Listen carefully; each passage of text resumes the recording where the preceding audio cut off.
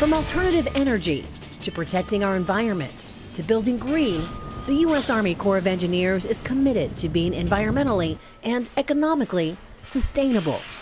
The Army campaign plan has set a vision how we're going to be more sustainable. We in the Corps are committed to support that campaign plan, and we have done that internally.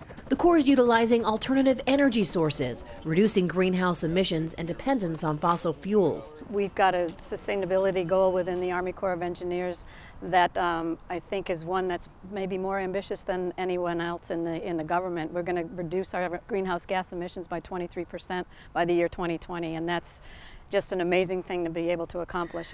The Corps is investing $20 million in sustainable projects across USACE. I think renewable energy has to be calculated into everything that we do in the future. You know, there are limited resources of oil and gas around the country as well as around the world, so I think renewables is the way of the future. A future where balancing human, economic, and natural systems is a priority. We have to be committed to be able to make a difference, not just for the Army, but for the Department of Defense and for our nation, because our soldiers deserve it, our environment deserves it, to be able to make sure that the taxpayers are getting the best return on their investment. Mary Cochran Smith, Washington.